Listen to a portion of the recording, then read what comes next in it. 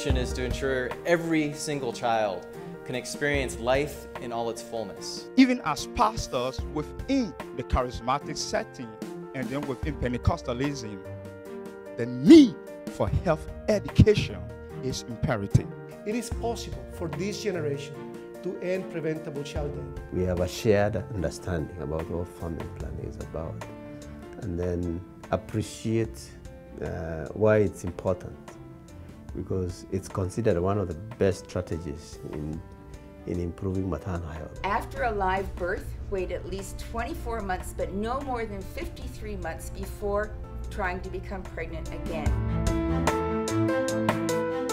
In survey after survey of hospital care, one of the issues is that people want more spiritual support. Faith-based organizations believe that funding family planning and reproductive health is important, and that it's not a dirty word. The battle of our health and happiness is a struggle of the flesh that can be won by living in the Spirit. We want to work with the religious leaders initially to let them know how important it is to save the mothers. People don't know. Our faith calls us to love one another as ourselves, which means that whatever you're willing to do for yourself, you should be willing to do for those around you and those you serve.